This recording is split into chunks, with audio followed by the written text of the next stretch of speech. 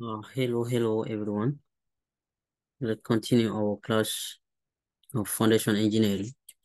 We are still on this first chapter, which is review of soil mechanics. Okay, this video, we will start a new section of this chapter number 1, the section number 6, which is about soil density and compaction. Okay, but it's still review of soil mechanics. Okay, so this subsection also, section number 6 of this chapter also has some subsections, a lot actually. So we'll try to do some kind of introduction with this video about soil density and compaction. Okay, so designer, geotechnical engineers that are designing foundation and retaining structure like retaining wall, they must understand soil density. That soil density is very important to understand. Okay, and they must understand how the soil density changes with the change of water content. Okay, when the water in the soil changes, how the density of soil will change. It's very important to understand. So knowing how to determine and enhance soil unit weight is really crucial for this kind of engineering work, geotechnical engineering work, especially for foundation and retaining wall. But actually, almost all, when I say foundation, don't see only footing or pile foundation. Foundation of road also is included in there. Okay, so understanding how to determine and enhance the unit weight is very important for this. And this involves understanding commonly used soil unit weight and densities and the relationship between these unit weight, density, water content, void ratio. Okay, if you know already, if you remember very well your class of soil mechanics, then this will be just kind of boring for you. Okay, let's start with one of the unit weight, the bulk unit weight. What is bulk? As the name said, bulk means like the unit weight that includes everything. Okay, so in this video, we will just see several type of unit weight and how they are related to each other with water content and void ratio. So the bulk unit weight, we will name it here gamma B, B as bulk. Okay, that unit weight represents the total weight of unit volume. Okay, it means the weight that includes not only soil particle but also water, air in the soil, everything. And to calculate this gamma B, which is bulk unit weight, accurately estimating the total volume, okay, VT of soil mass is important, because if you have unit weight is weight divided by volume, right? If you have the total weight, you should have also the total volume. These two, okay? So to determine this gamma B, in the field is sometimes difficult. It can be challenging, okay? So, and to determine that, sometimes it requires like very specialized tests like sand cone test. Okay, we discussed this in the section number 2. 1662. Okay, so this equation, as I said, it just, as I said, the total weight divided by total volume. Okay, total weight divided by total volume, and it includes everything. Okay, so typically the unit weight expressed in kilonewton per cubic meter. And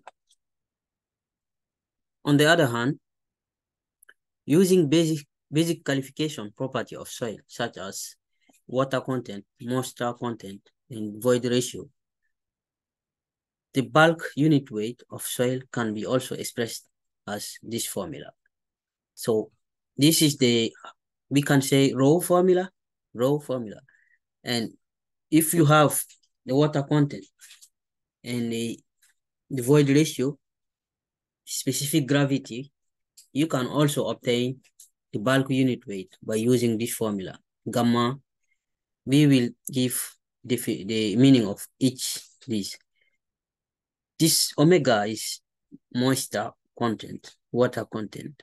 E is void ratio. This one is specific gravity of soil particles, which is ranging between 2.5 to 2.75. Do you know the meaning of this, right? Okay. And this is the unit weight of water. So you have now two formula to estimate bulk unit weight.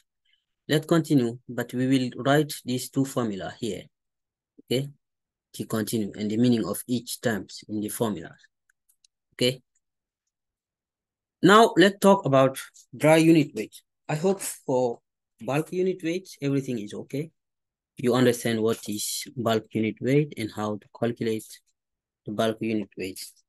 So let's talk now about dry unit weight. That one is very, very, very, very important for people who are doing compaction, because the compaction is, the degree of compaction is judged based on the dry unit weight, okay? So how do we obtain it? What is dry unit weight and how do we obtain it? Dry unit weight is the weight of soil, solid soil, of unit weight of soil that include water and air. This one, the weight of solid, okay? It means the volume itself is the volume of everything, but the weight is the weight of soil only. I'm not sure if you understand. It means like this. The V is same as this bulk unit weight, VT, okay? The difference resides in this one, WS. Instead here, we have WT. This WT include WS, W of water, and W of air. But actually for air, it is neglected. Let's say just water and S and soil particles, okay? However, this one is just soil particles, the weight of soil particles only divided by the total volume. This is dry unit weight, okay? I hope you can see the difference. It's easy anyway. So since the dry unit weight in this equation does not include water, by setting the water content in this equation here, because there is no water, so water content in this equation is like 0 somehow, okay? It can be then seen that the dry unit weight of soil can be expressed like this. It is same as this one, as you can see, but this is what the water content is 0%. That's the only difference. Okay? The only difference is that. So then, by using this equation, this one, 20b and 31b, we can get some relationship that can allow us to get the relationship between dry unit weight and bulk unit weight. So if you have the bulk unit weight, the water content, you can obtain this dry unit, this relationship. You can see that this is the relationship between dry unit weight and the bulk unit weight. It's very easy to see that. And you need the water content to know that. Okay.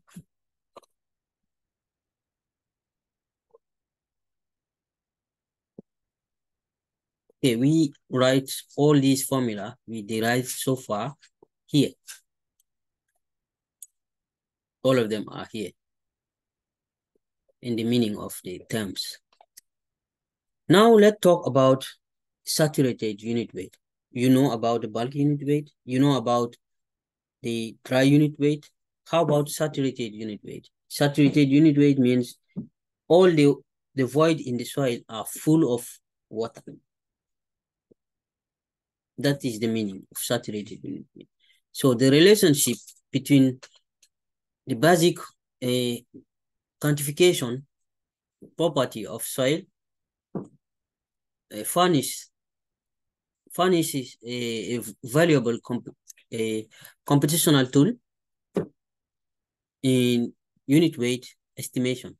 You have this very famous equation, and also I show how this equation is established in my soil mechanics class.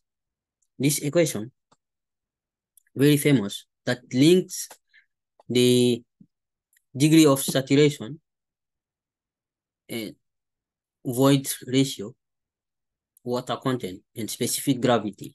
Okay. The S, degree of saturation. Remember that if the water is saturated, degree of saturation is 100%. It means 1. 100%, that means 1. Okay. If there is no water in the soil, the degree of saturation is 0. That's what you need to know. So let's consider in our case, the soil, subsurface soil, beneath the groundwater or within a capillarity zone is, let's say, saturated with water. So remember what I said. If it is saturated, means degree of saturation is 1, or again 100%. So the bulk unit weight under saturated condition is expressed by the saturated unit weight. So it is same bulk unit weight like here. However, it is saturated. So what we do is we take S as 1, and in this formula, using this formula, we can get S is 1, and we combine this formula, okay, the bulk unit weight formula, and this formula. As you can see, if we put S as 1 here, 100%, we can obtain this omega, the water content, as omega will be then, or again, we can even use just the E, the void ratio. If S is 1, the void ratio will be omega by water content multiplied by specific gravity. Okay, S is 1, E will be equal to omega by GS. Do you understand that? If you replace this by 1, because 100% saturated, 100% means 1. Then we replace the value of the expression of E in this formula of bulk density. Okay, just replace E. You will get E equal W omega multiplied by GS. Replacing it here, you get this expression as saturated unit weight. Okay.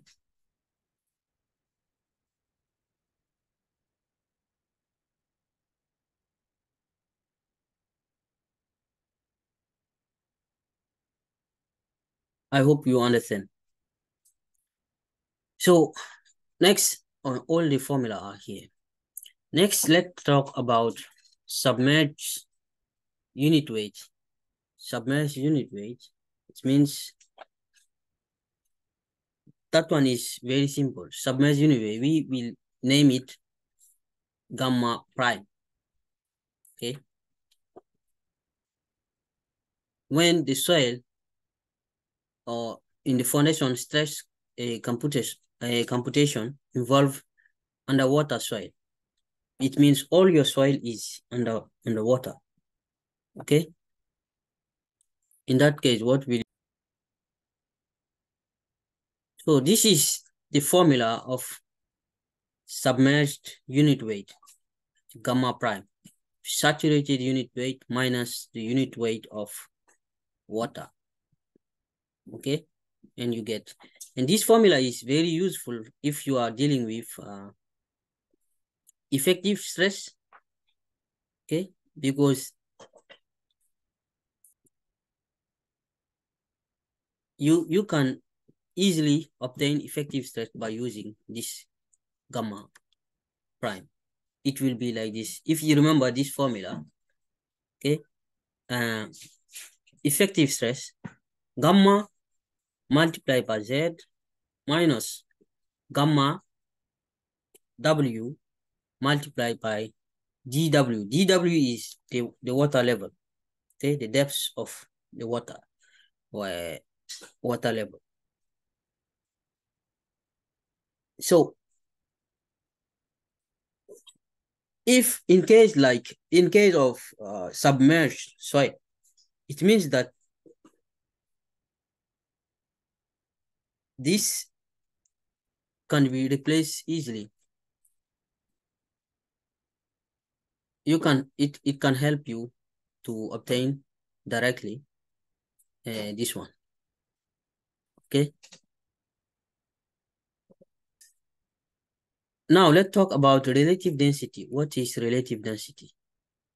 Relative density is something that tells us the degree of packing of the soil particle in the granular soil, like sand or gravel. Okay. So it can be expressed using this formula. E means void ratio. The void ratio, your actual void ratio you have right now, your soil is having right now, minus the minimum void ratio. Okay. And everything divided by the maximum void ratio minus the minimum void ratio. And you want to express it in percentage, you have to multiply by 100. This degree of relative density.